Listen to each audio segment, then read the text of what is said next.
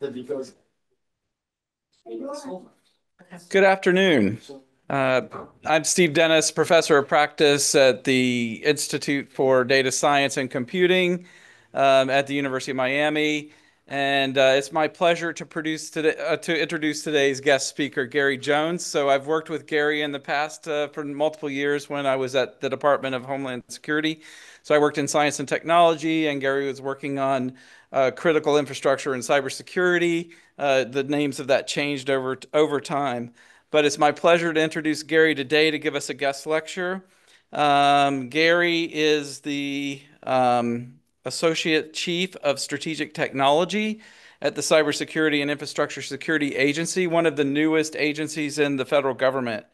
CISA is the operational lead for federal cybersecurity and the national coordinator for critical infrastructure security and resilience. At CISA, Dr. Jones strategizes and provides guidance on the use of innovative and leading edge technologies. So without any further ado, I know Gary's going to regale us with a lot of information. It's going to help us understand where academics like those of us at the University of Miami can bring ideas to the table to help the nation with respect to CISA's mission. So Gary, without any further ado, I'd like to introduce you. Yep.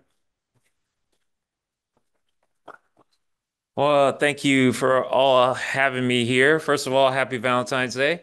I've got a lot to explain to my wife right now. Like, why are you spending Valentine's Day in Miami? Uh, while she's freezing upstate with our kids and running them around. I'm like, oh, well, it's rough duty, giving a lecture here and, super warm. What is it, 80 degrees out there? So, again, thank you for having me. So just to give you a little bit of background on CISA, I know Steve gave a little bit on that. Our director, Jen Easterly, has been, in the news a lot, saying really great things about CISA and some of the work that we're doing. We look at ourselves, it's not only just the risk advisor on cybersecurity issues, but we also look at ourselves as the risk reducer, right? We want to make sure that we can reduce the risk to any agency to help with public sector, help with academics, any industry regarding cybersecurity incidents, and we really want to make sure that that gets across, and that's part of the things that we're looking at and our focus. I'm going to talk to you today a little bit about some of the goals on the technology side of CISA. And a lot of times people look at CISA and it's the operational agency. It means, they're only looking maybe a few hours to days, maybe a couple of weeks out to try to get ahead of things. But there's also a very small component in CISA that's looking on the strategic side, looking at what can we do within a year, 2, 3 years out? How can we get these technologies and solve our problems that not only that we have today, but the problems that some of the new technologies and emerging technologies will bring for tomorrow. So just kind of going into it. Today, like I said, I'll give you a background. What we've done is we had all these different areas that we had to look at concerning cybersecurity, and it was it was an arduous task last year. One is we were part of a CTO in CISA, and we changed over to strategy. Let's just say strategy and policy and plans. And we were looking at different topics within that to see how we could help our operational divisions. We have several operational divisions stemming from threat hunting to incident operations to vulnerability management, and they all have areas or gaps that need to be dealt with technology, and these emerging technologies can really help fulfill these gaps and actually solve a lot of problems that we have. But we need to learn how to implement them, and we need smart folks like yourselves to kind of help us along that way. So we developed this document called the compendium. It's a R&D compendium, which has basically the breakdown of all the technologies, not all, but the high level technologies that we were interested in, as you see, says it concerns. So we'll going here. So what we did, we cross-referenced the research topics to CISA programs. Like I said, the CISA divisions. Some of the programs that we're working on are secure by design, that it is secure by default, that are really some of the AI programs that we're working on, secure AI and SBOM. If you're not familiar with that, software bill of materials, that is one of the big areas. I was having a very intense discussion in the airport regarding SBOM, and I realized it's not the smartest place to talk about SBOM in the airport. You, people start to move away from you and they're like, oh my goodness. I'm like, yeah, and the S-bomb, blah, blah, blah, blah. And I'm looking around and like people are starting to really move away. And I'm like, well, okay, I probably shouldn't be mentioning bomb in the airport. So just of note, if you're talking about S-bomb, you might want to just go into some place on the side. And then we really wanted to kind of work with the public-private partnership. We want to expand that, and that's why we say we want to inform and suggest possible courses of action. I think when Steve and folks asked me to do this, I thought, oh wow, this is a great opportunity to see where we can merge here. So what we did was we developed this basic kind of heat map chart where we put importance and urgency. And what are we looking at? What are the technologies? We had about 19 technologies that we looked at over the year. And the way I approach it, and maybe it's just my academic background too, is we got to have a research question, right? And if you're in academia, you got to have a research question and go from there. And I said, well, I just don't want us to go out and just explore the technology. What does the technology mean to us, and how can we address it? So each of these had research areas that we focused on. And you can see here on the importance and urgency, and you can see some of our most important parts here are listed above there.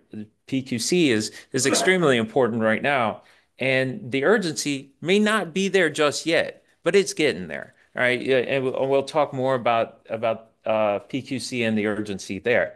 And you can see, AI for ZTA as a whole, and software understanding, which I have to kind of go into that because it took me a minute to kind of understand what that was all about. And then of course synthetic data. So the synthetic data part is really interesting because the PETS technology, we have the AI EO, the AI executive order that came out recently, and we're trying on the CISA side, really trying to address the needs within that. And privacy enhancing technology, which is PETS, was one of the areas that was identified within that. And as a cybersecurity agency, with trying to share data, get more intense analytics and just collaboration. We can't always share our agency data. There's one because, like anyone, you don't want embarrassment, right? So agencies don't necessarily like us to share their data. So there are parts of it that we may have to, keep secure and then share it. So we're looking at very much privacy enhancing technologies that can roll into the AI framework and AI development, which can help to improve our more predictive and analytic models. So that's kind of where we're on there. And of course, LLMs. If you cannot have a talk about AI without mentioning LLMs. If you do, you've got way more skill than I do. Prompt engineering, that's one of the things. Web3 is actually a lot of people don't especially in our in cybersecurity realm don't necessarily talk too much about Web3 and blockchain, right? It's hot and then it's cold. It's hot, it's then it's cold. But we had some discussions, and we'll go through it where we talk about using it as a privacy enhancing technology. So now we can still feed that AIEO and move out from there. One of the last parts on here, which I didn't really touch on in in the uh, in the talk, was the LLM translation of C++ to Rust. And this is where one of the big areas within our secure by design area, where it's saying, how can we use LLMs for good instead of releasing information? So, and how can we, make our move from these vulnerable, software products that use C and C++. How can we move to more things like Rust? Can we use LLMs to program them and do that? There were some drawbacks and challenges with that, but we can definitely talk about that offline. So what are the goals? CISA's goals. Address immediate threats. As I said, we are looking at reducing risks to infrastructure, to agencies, to public-private companies. Harden the terrain. We want to make it difficult for people to come in and take our information. We're going to talk a little bit about quantum. Quantum has this big thing going. We're talking about harvest now. You're harvesting that information. You may not be able to decrypt it now, but when a cryptographically relevant quantum computer comes online, you can decrypt it. You can break a lot of that the public key encryption that's available today. We're trying to make sure that that doesn't happen, and then of course drive security to scale. Make sure that from the mom and pop all the way to the big agencies, everyone's important in that, and I think that's where the secure by design comes into play. I think you saw where we're talking about SBOM and SCRM, supply chain risk management. So we have a big project going with SBOM right now. To try and develop technologies to support SBOM. We talked about vulnerability management, being able to understand and look and find vulnerabilities very quickly and address them. That's the biggest thing for CISA. How can we find that? How can we predict it? And what can we do to address it? So as you'll see, you'll have we partner with NIST on the CSF, the cybersecurity framework. Identify, protect, detect, respond, recover. All those things are part of what we're looking for. Excuse me. AI security, of course, we'll get into a little bit more about that. That's a big part of it. Threat analysis, and of course, secure by design and secure by default is all part of that. So that's our focus areas as far as CISA is concerned, and then our goals are on top. So some of the research areas where you guys are really here for, right? Um, so make sure, okay. Thought I hit it twice. See, I'm still worried about what my wife's gonna say about me here. So I'm thinking, what excuse can I come up with? Um, so LLMs, right? We all know about these large language models. They have the good, they have the bad, they have the ugly with it, right? And a lot of times, how can in from I have to look at it from the CISA perspective. What is the threat? All right. How can we use these effectively without them becoming a threat? As you know, with these large language models, whatever you put in becomes, part of that model. So and from the government perspective, that's not a great thing to have, right? Because some of the information that we put in there or even use can become part of that language model, which now becomes a threat. Some of those prompts are as we go through prompts, as you go deeper and deeper into it, you start to release too much information. And we have a big problem with that sometimes. We want to make sure our analysts don't release information. I often say that this is basically speed dating, right? You don't want to be sitting there talking about, oh, well, I had this corn on my foot or whatever else. That's TMI. You're a little too deep into things that so you don't want to release so much information. You want to release enough information that you get the information that you need, right? Without compromising the government sensitive information. So we're having a big problem with how can we get these large language models under control? That talks about privacy, bias, and ethical concerns. As we know, there's hallucinations that come out from large language models, and do we use that information? The bias inherent, we've got a bias that we can't deal with. A lot of people talk about bias, but they forget about variance. And the bias is in there, but you can control the bias, but oh, we want no bias in there. Well, good luck. The variance will be all over the place, right? So you have to be able to put those controls in place so that you get a little bit of both and you're able to control things like that. So I think we have basically and I think, the need to understand the model used for applicability. That's one of the most important statements there. All right. We need to understand from the government side how these models can be applied securely so that we don't release information. How can we control those parameters so that we have that bias, but so that it's enough that we can say, oh, well, this data is biased, but then we can use this piece of data to balance that data and start going from there and understanding our models better and securing our models a lot better. So I think that's one of the biggest areas that we have. As you see the LLMs announced over the past couple of years. I mean, it exploded. I would say 2023 or 2022, 2023 was the explosion, right? When ChatGPT came online, they've been around for a long time. I mean, Siri, I tried to tell people Siri was there, and the people are like, oh, really? Yeah, Siri is. It's not as big as like ChatGPT or anything, but you could ask Siri a question and it'd tell you, right? Actually think sometimes Siri is a little bit more reliable than some of these others.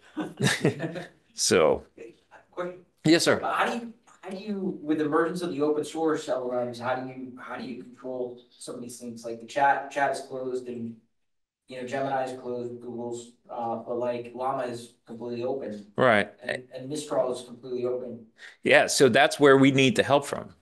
Yeah, we need the help to make sure that if companies are being generated that can develop closed models where we can use them and not have to worry about somebody, well, let's just say other countries, other nation state actors becoming part of that model to take that information and use it someplace else. So we need closed models that we can use within the government to so that we can or we need very forgetful models of prompts. When you ask me a question, I'll go, I don't remember what that was. I'll give you an answer, but then I don't remember 2 seconds later, right? So I mean that's something that we can do for that as well.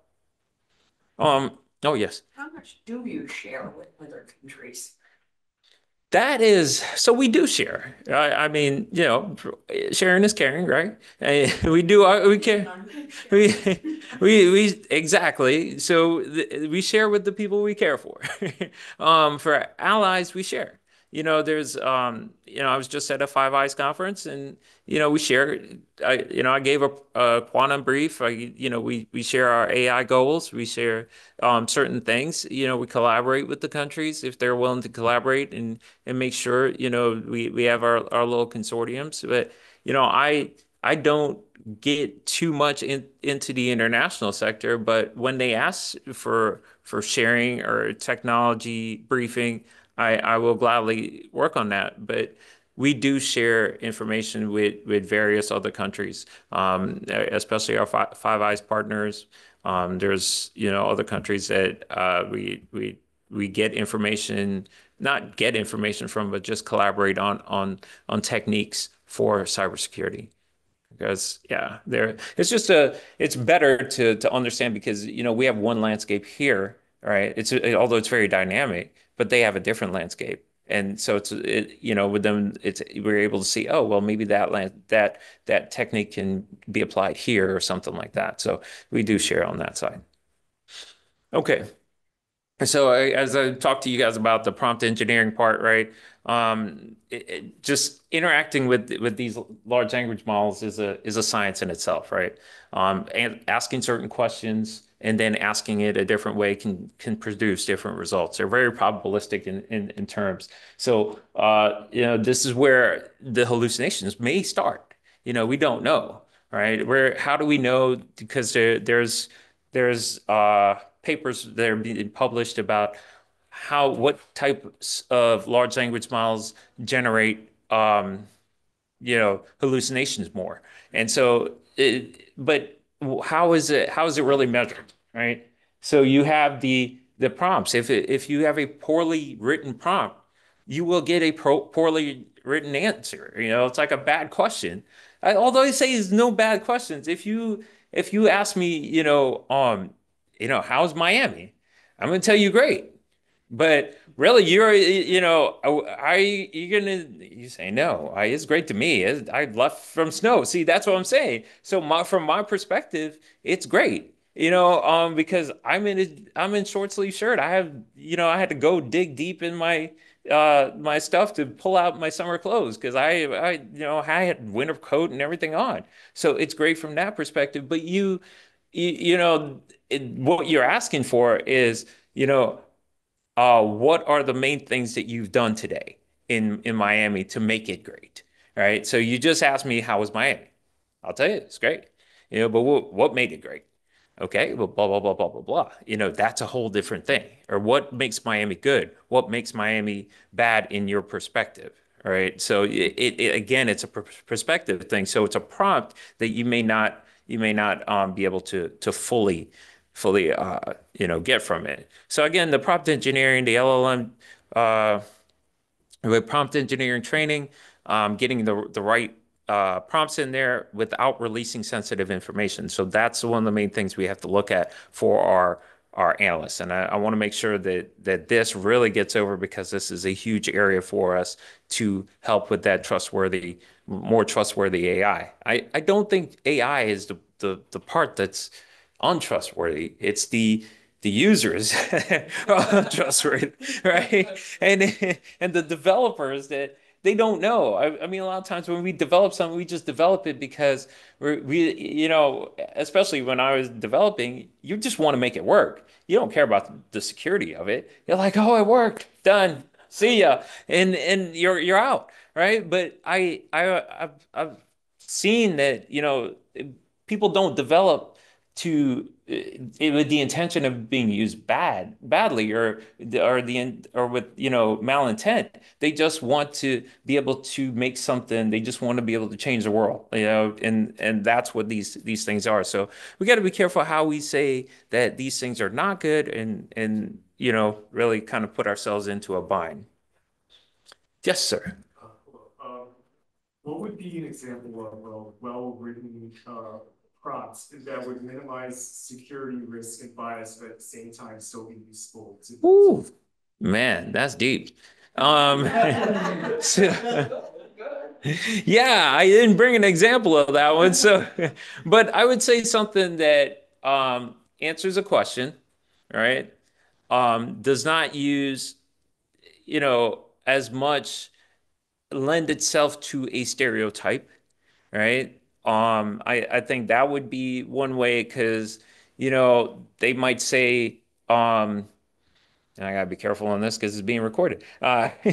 You know, why are dogs, stupid? And people would say, no, dogs are not stupid. The LLM will answer you that question, right? But I think the real question is, why don't dogs understand human language? And then it would be something like that. But they do understand parts of human language, right? And I don't know if this is a great prompt or not, but I'm just trying to make something up on the fly, so stay with me. And but that right there is where when you've asked the questions, you've asked why are dogs stupid, you've already put a bias in there because the question is implying that dogs are stupid, which they're not. They're pretty intelligent animals. I've had girlfriends that are, oh, sorry. Hey, but no, seriously. Just kidding. Oh, please make sure you delete that part. No, but did I answer your question? Do you see what I'm talking about as far as like you don't want to ask a biased prompt, So in right? that case, with garbage out principles still apply? Yes. Yes. And as I tell Steve, I use rubbish. I'm from a British colony, so I gotta say rubbish. Okay. All right. Okay, cyber physical systems. So this is actually, is everyone familiar with the PCAS board?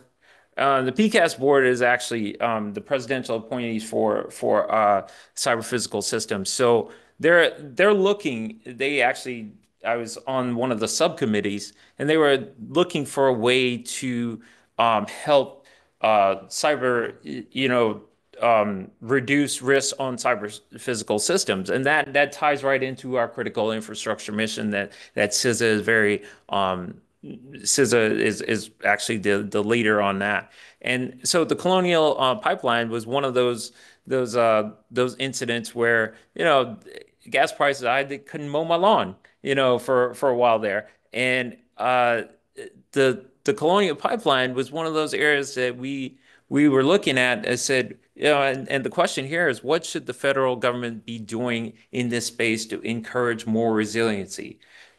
Again, it's just those critical infrastructures, and when critical infrastructure is built, like say the pipeline and electrical and water and things like that, they're built with just do the job, right? Security is not the main thought in there. Just do the job, and that's what we get. And we need to set goals for federal policy and standards. We need to implement standards that when these things are built, that they're built with security in mind. It's time back. Secure by design is such a great initiative. I usually don't all hop on the bandwagon and things, but it's such a great initiative because all these things can be built more securely to help with critical infrastructure. And I think that, in our sense, we need um,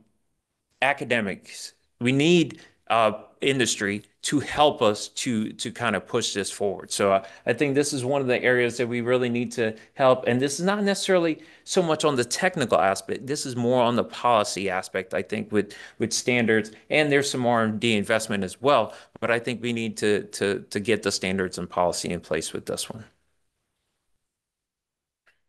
Satcom. So we saw what happened with in Ukraine, right? When the satellite communications are attacked, right? So we saw Russia's capability to do that. They're not great at the ground war, but they're okay at the Satcom area. So what else can be done to do this? So I'm actually sitting on a IEEE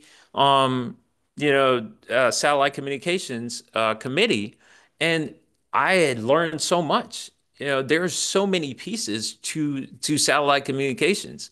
I mean, there's the ground, there's the air, there's the weather, there's things that you just cannot. I mean, there's integration with so many different elements that drive satellite communications. I mean, you see the end users there, right? And we're using that. Very exciting project here with NASA, which was featured in Forbes, that Steve and I and a few others are involved, secure nanosatellite communication space. So Wow. you're interested in that using blockchains. Really? See, that's my idea is I'm glad that these technologies need to start being a little bit more combined. We need to start seeing where the intersections are, right? Because Section of convergence. yeah, The big scale solutions require several technologies to work together. right, exactly. I mean, this is one of those that really illustrates that because you see the mobile, the planes, the cars, the everything else in that, right? And then going to the satellite, and then the operations center. I was amazed. I'm thinking to myself, oh my gosh, yes. And there's so much technology that goes in there, and there's so much protection. As I always say, we go from the protection side. We go from the risk reducing side. Yes, there are other perspectives, but I have to come from the CISA side that looks at how do we make sure that none of these really fall victim to what happened in Ukraine or anything else. All right, so we got to make sure that we're protecting that. So we're designing networks, secure ways to send information, encrypted ways to send information to satellites so that satellites are more protected. How can we make sure our satellites up there are more protected? Because as we saw, you can blind a satellite, right? And there's technologies out there that can blind a satellite. What are the defenses that we can use to help to defend our SATCOM networks? So there's a lot of stuff going on out there with the coming from the traditional SATCOM to more the mesh SATCOM architecture, and what other architectures can we implement to make it more secure? PQC, one of my favorites, right? Um, this is post-quantum cryptography. So as you know, if you don't know, I'm going to let you know. Our public encryption is in danger if a cryptographically relevant quantum computer comes online. That means it's an error-correcting quantum computer. It will be able to run, Shor's algorithm, right? And that will break the public key cryptography, right? Shor's algorithm is a factoring algorithm, and that's what our public key is based on. And it will be able to break that. It will be able to break most of the public key encryption. There, one that's not shown on here is Grover's algorithm, but there's significantly more computational resources that would be needed to run Grover's algorithm, which could break symmetric keys. So this is Shor's algorithm is more on the asymmetric side, and then Grover's is more on the symmetric side, which can become a problem. But NIST is working on the PQC resistant algorithms. If anyone says PQ quantum safe, they're pulling your leg. That's a hallucination in itself, right? Because there's nothing that's safe. It's just like classical algorithms. There will be a need to move to other more secure algorithms. So we have to be prepared. So crypto agility is one area that we need to look at. All right. How do we make our systems more crypto agile as we go to different algorithms? The other part is as we look at that is what happens when we do switch over to quantum resistant algorithms. How will our classical or legacy systems be able to communicate? What operational impact will that have? Are there hybrid technologies that we can use? People have talked about QKD and quantum key distribution as part of that hybrid structure. Can that be used?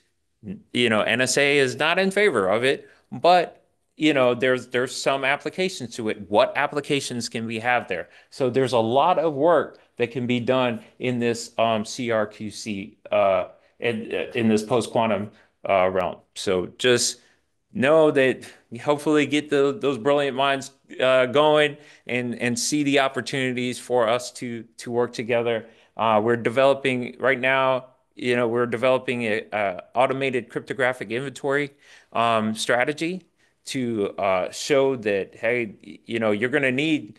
We can go to automation, but we're going to need a little bit of still that human element in there to kind of show that ground truth. And how much of the human element do we need? Right. So there's a whole bunch of areas that we can talk to, and quantum is it's not just quantum is the umbrella term, right? But there's all these other areas that we can look at to coordinate and to make more resilient as we go along. Just a question on that.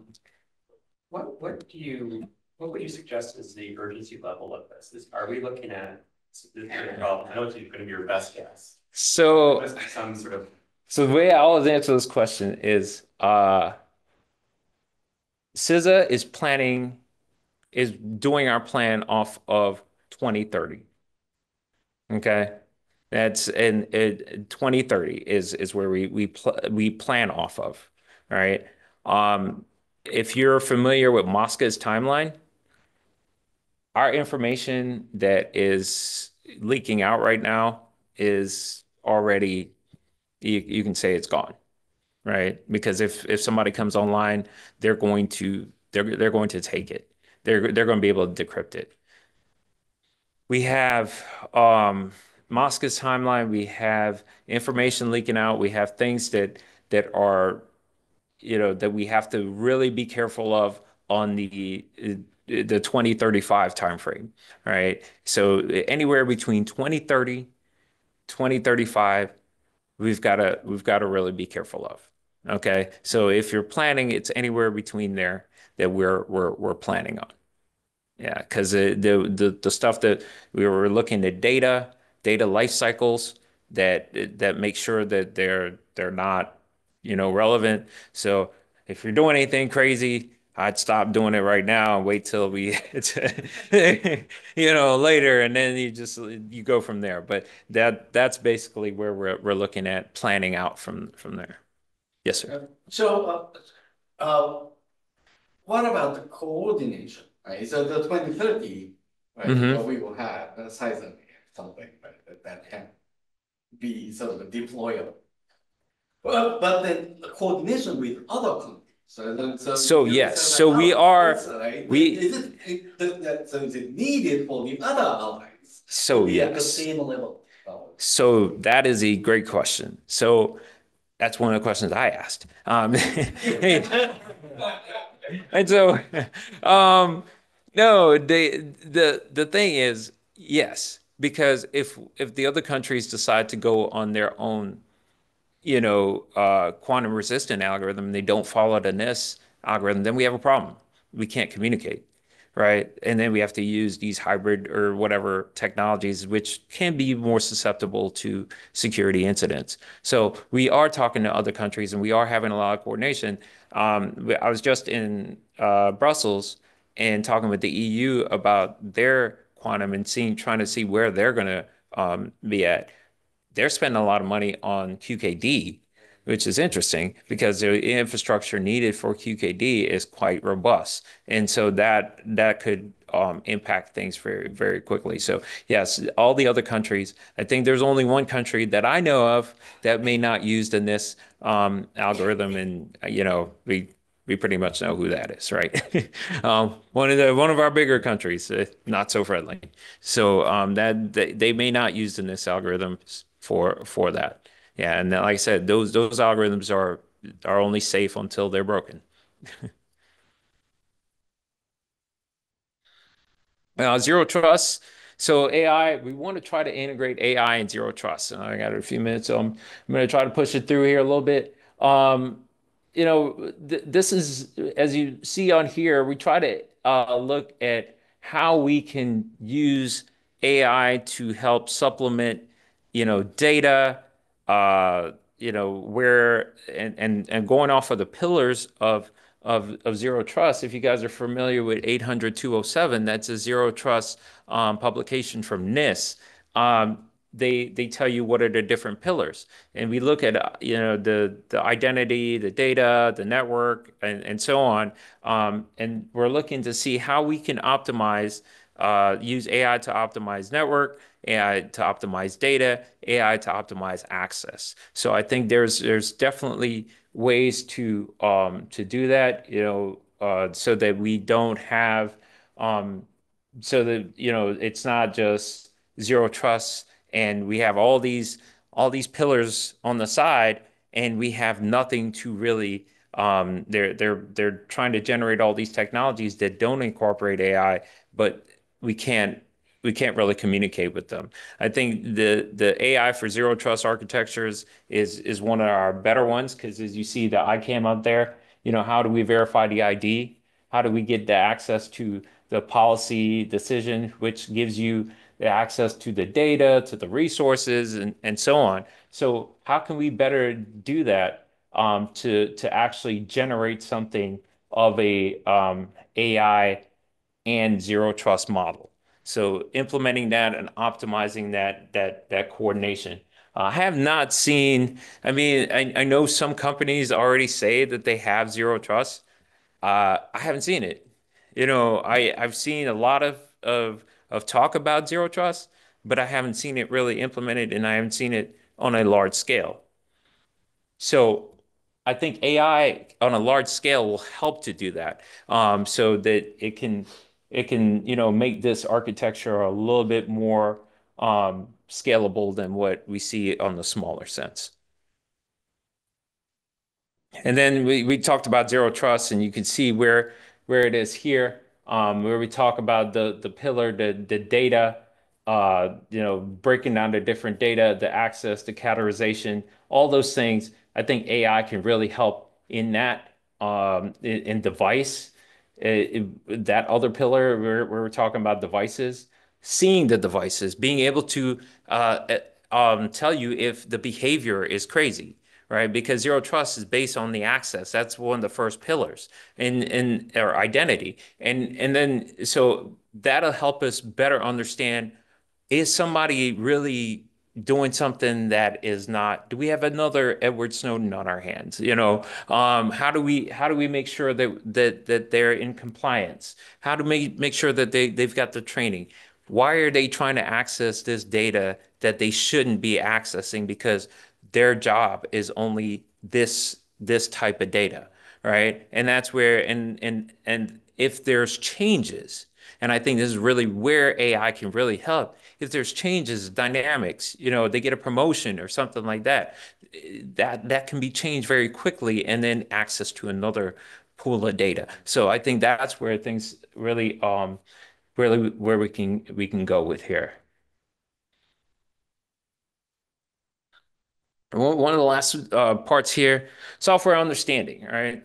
So this one, I was a little hesitant with this one at first when they brought it to me. They're like, you know, the government doesn't really understand the complexity of software.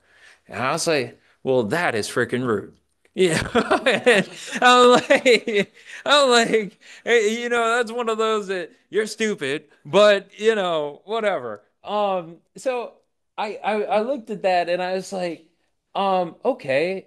And when I thought about it in a sense that, yeah, we are implementing so many different pieces of software into our networks.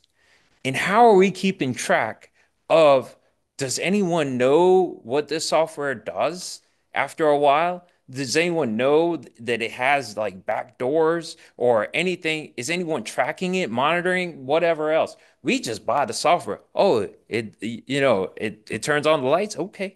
Yeah, but it may turn on a light and shut off the AC at the same time. Oh, well, guess what? You know what? The AC keeps going off. Okay. Let's buy another piece of software to turn the AC on. So every time the one software turns off the light, the other one turns on the AC. So yeah, we're fixed. All right, but we got some other stuff going on there, and it's a battle, and so and we start, just buying software to patch we're patching software, but we're patching ourselves at the same time. So the understanding of how things are just kind of widening, like our software, as you see, as we got more complicated towards the early 2000s, um, we didn't get really trained on that. We just know how to click a button, and that's it. Install and walk away.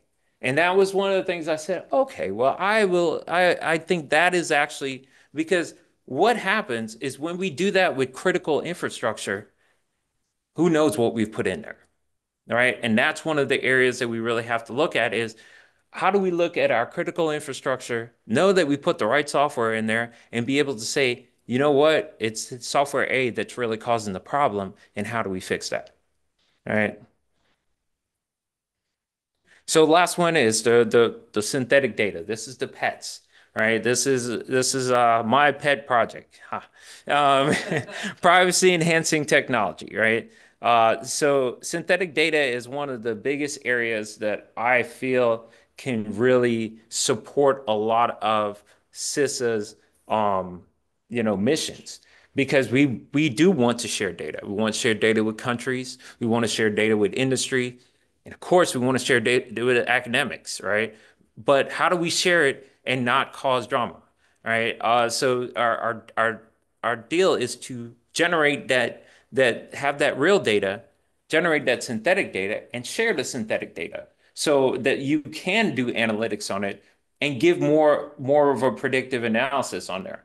But synthetic data with anything, it's statistically based.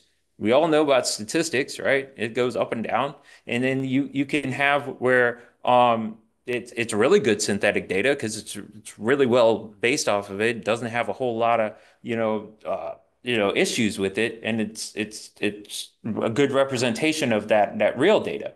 But then there's also that synthetic data that's not so good that will give you the incorrect solutions. So we want to generate more real synthetic data that is not giving away the secrets of that thing. So that's where I think for us, as you see the quality and privacy tests, that is one of the biggest. I should have probably bold that right there. That's really what we're looking at does it need a correction?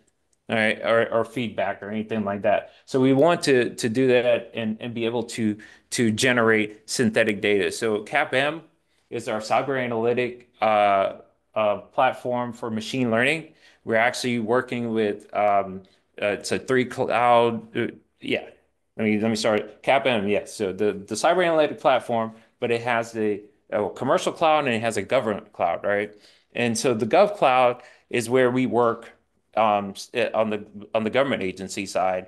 We don't share, right? But the commercial cloud side is actually three clouds. I believe it's AWS, Google, and Microsoft. And so we're looking to get the data that we work on this side over to this side where our commercial side where academia can have access to it.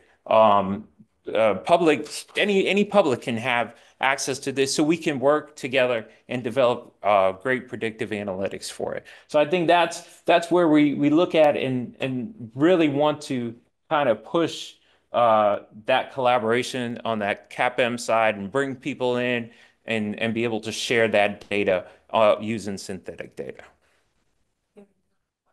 Yes. Yes, so how is synthetic data created in the first place? Is that based on real world data? Yeah, it's based on, so there could be real world data. Most of the time it's real world data, and I think I show it here that you can have just a data generation that's close to what you need. And then you have the synthetic data. Then you put in the real samples in there to kind of really make it a little bit better. So you can actually put it on the other side as well to make it a little bit more a little closer to what the real data is, and then go on and do a quality test to see if it is still useful. Because once you put in once you generate that, a lot of times this synthetic part, I might be a little bit wrong, the synthetic part is generated off of the real data. So that's kind of where it starts. The Web3, really quickly, like I said, on the privacy enhancing technology, I think that's where blockchain really needs to look at is setting that circle of trust, right? And having that circle of trust and being able to share that data, and maybe even share that data just without the synthetic data, right? So if you have a trusted blockchain, that's where you can really set up and I think it can be used as a privacy enhancing technology if everyone can maybe just when you get the analytics within the blockchain to send it out to the other blockchain, that might be where synthetic data might be used.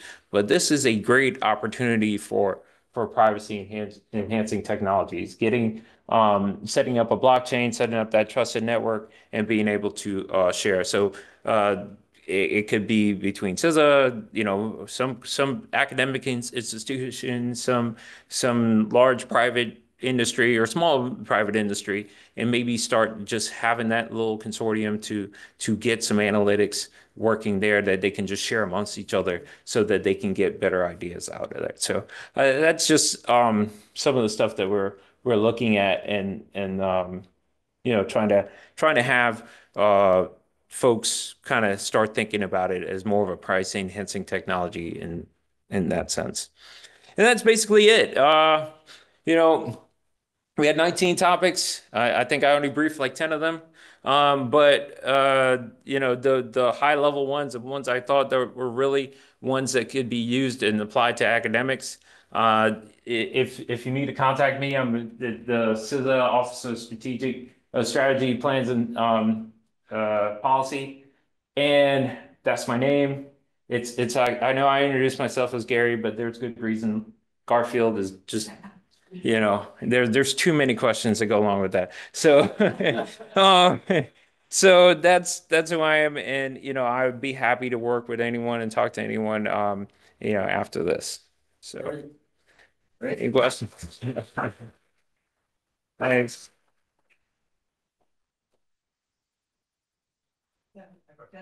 All right. How do I That was a fantastic talk. Thank you very much. One of the I guess one of the questions I have is a lot of these processes are very computationally intensive and therefore very energy intensive. Mm-hmm. Is there ever situations where you're assessing a technology based on the energy required to run those processes? So I'm just thinking of blockchain, for example, or other processes. It requires so much energy that it wouldn't be useful in specific applications. I think that's one of those questions that is more on the operational side, right? And I think about that in the sense of I actually have a talk on HPC and having use cases and being able to use our I guess our clusters, our supercomputers more efficiently and effectively. We do think about the energy that's going to go on with that. I think that breeds itself into better developed use cases for it. So if because our knowledge of these energy efficient processes are not there, right? We're getting there, right? But we don't have a HPC expert. We don't have, supercomputer or anything like that. But we are trying to get to that part where we're using where we're tying in use cases that can better be used with high performing computers and less energy on sucking stuff out of our building that is we're trying to link computers together. It might not be a good fit, but that's why we're trying to work with public private partnerships to get a better idea of how to use the resources that are out there. Any other questions? Oh. How much of a threat does accelerationism pose? A huge threat. Yeah, a huge threat. When you say accelerationism, are you talking about accelerationism of technology or? Uh, yes, yes. I think mainly technology, but what would be some other examples? So I'm a technology guy, so I would just think technology, but I would say that how fast technology has been moving is our biggest problem because a lot of times we have an idea of yes, this is it's like okay, when I first came back to CISA and I was trying to say, I think quantum is going to be an issue because from what I'm hearing, yeah, especially on the academic side, it's becoming an issue. And everyone is tied into their side, and don't want to really come in there, and what they don't see is this thing is going really really fast over here, and until it hits something, then you're like, oh my gosh, what happened there? And then now we're trying to catch up to it. It's the same thing with LLMs. LLMs have been around for a while, as you can see from the graph. But until ChatGPT hit something, and people were like, "Ooh, what?" That's the only way it comes apart. If it doesn't make it on the national stage, it's usually not looked at, right? It's very hard to convince.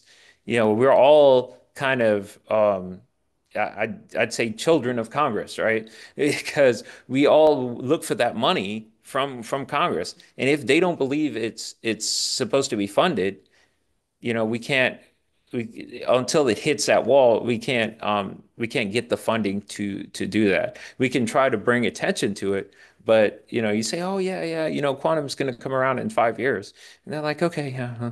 But until it hits something that says quantum is here or is going to be here in the next year, and I'm not saying anything bad about Congress. Lord knows I'm a government worker, and uh, I'm just saying that we as people don't see that speed until there's an accident. I have a question. And Yes, sir. I have some kind of concern, but I hope that I'm wrong, that perhaps the Grover part of symmetric, right? Mm-hmm. So I'm not sure. There is a possibility that nothing can be done, but I'm not sure. In other words, you speed up search, and whatever you do for symmetric crypto, well, you can still search, right?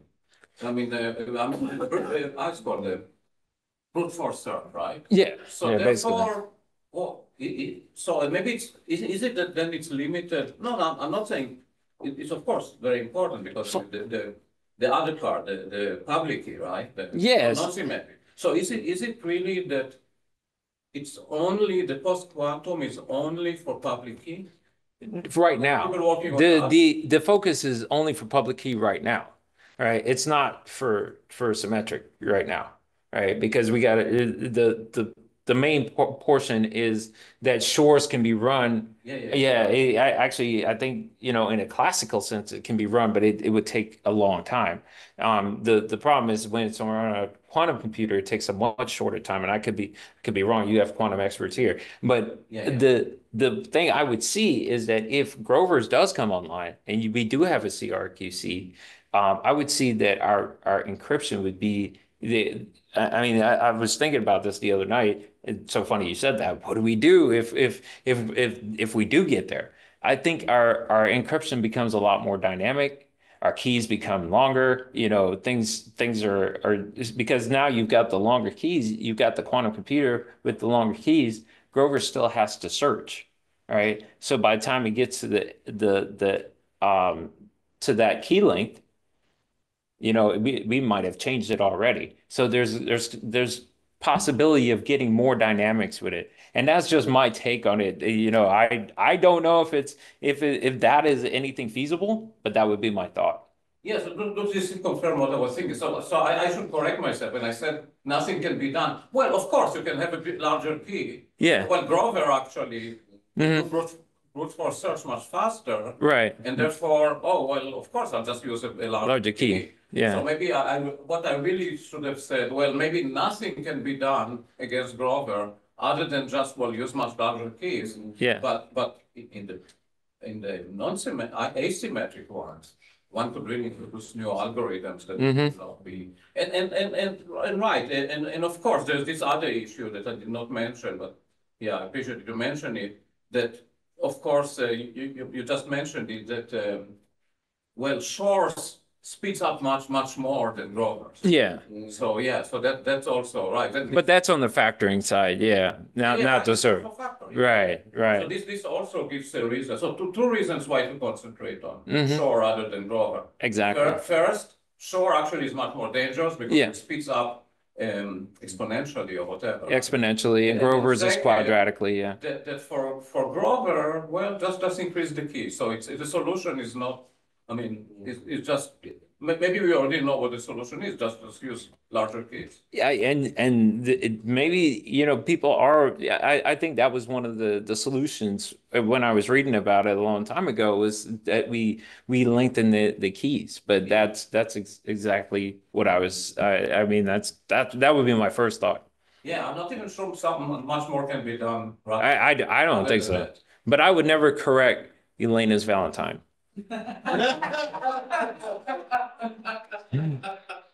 I'm just guessing with you. Yeah, I have a question. Actually, we have a distinguished guest here, Dr. Eddie, who is on our board, and he's working on an interesting problem for securing hospitals. He's an emergency room dog and trying to modernize. Eddie. Oh, I'm sorry. I'm not distinguished, but. Yeah. No, I didn't realize that you just said that I somehow didn't listen that he's actually here, right? Yeah. This part I missed. This part of audience.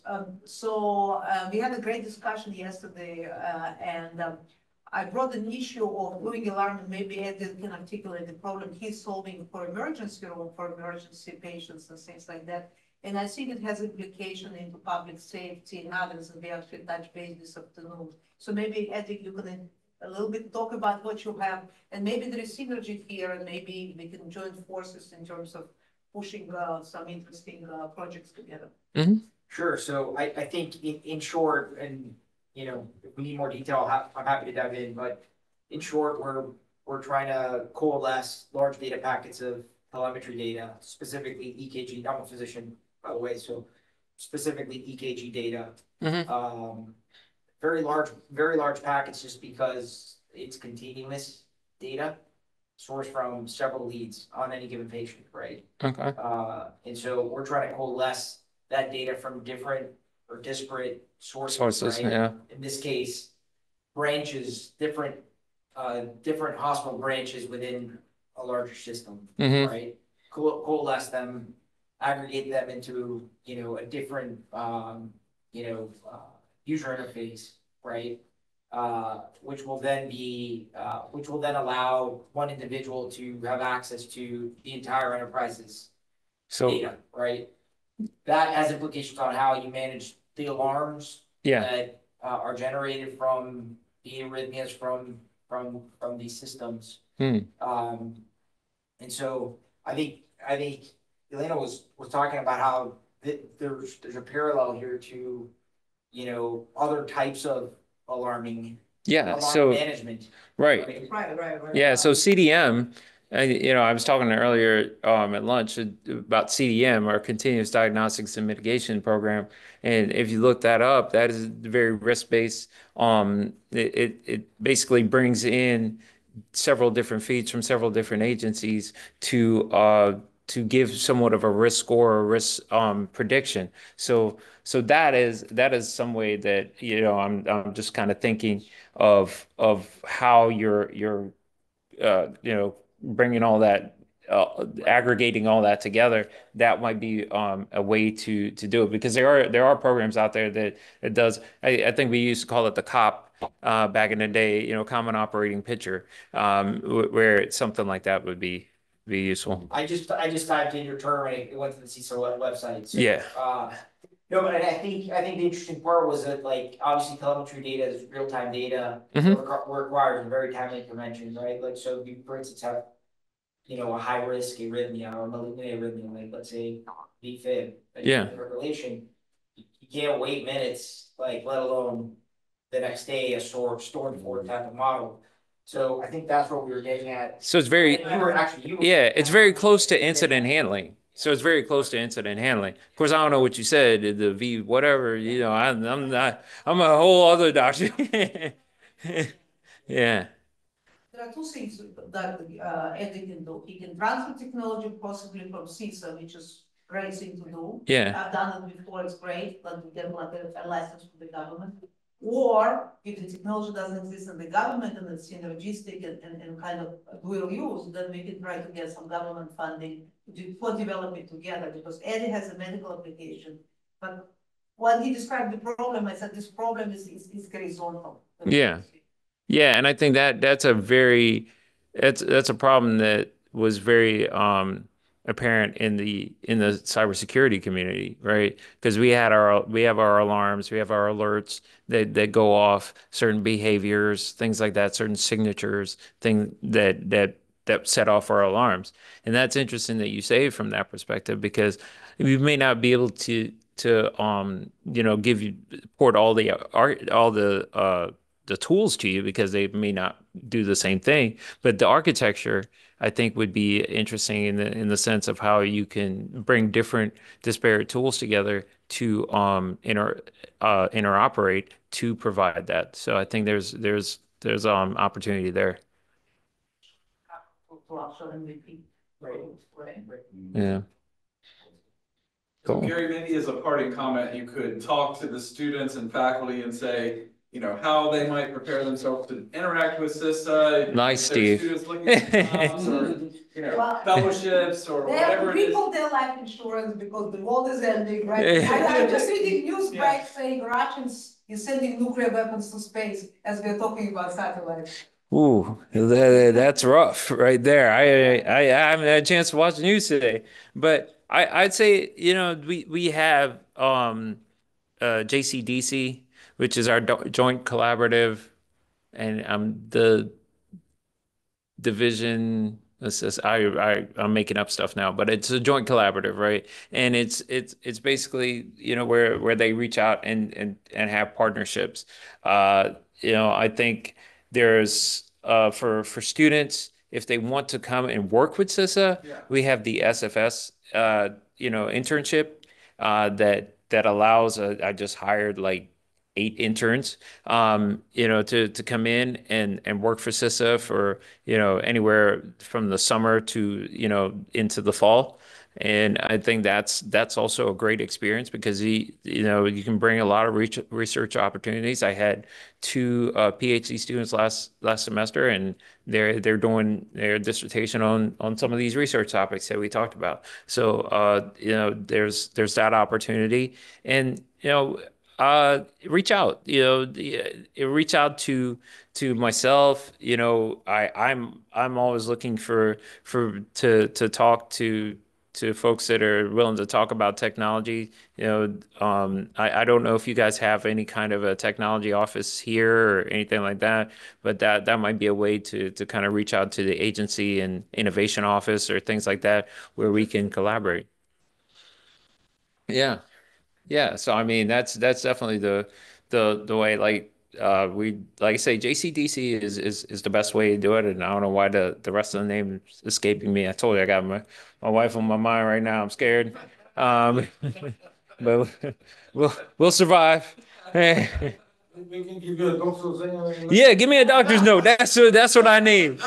That's what I need. Yeah, I need a doctor's note. Well, I might need a medical doctor after she sees that. No. Yeah, I remember many years ago I attended some training, and then the person who was in charge or she said, and now we'll give you a certificate if you attended this, and then you can show it to your spouse. That's what I'm talking about. That is what I'm talking about. See, I know why you married. He's brilliant. Well, I thought he's my better half. He's your better half. Before we got married. Oh. Yeah.